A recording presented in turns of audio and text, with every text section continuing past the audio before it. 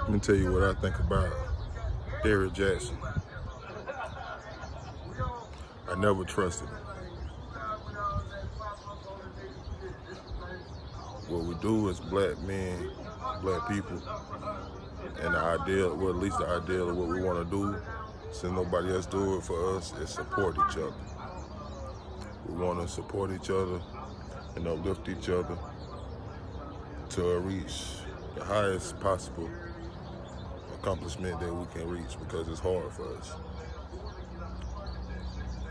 Now, a lot of things that he was saying wasn't wrong. Don't get me wrong. A lot of things he was saying was not wrong at all. But more than anything, more than everything, something that people hate, something people despise. Real people, we hate a hypocrite. We hate a hypocrite.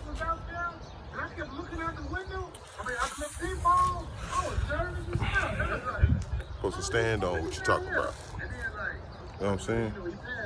And if you're gonna preach it on a regular basis, is that something that's like, if you feel like it's something that's part of your journey, like that's what you're supposed to be doing, then you're supposed to be making sure that you on your stuff, you taking care of things, you on your shit. You shouldn't be the one, like everybody that get caught up doing the very thing that got you where you are today. It's horrible. We hate a hypocrite.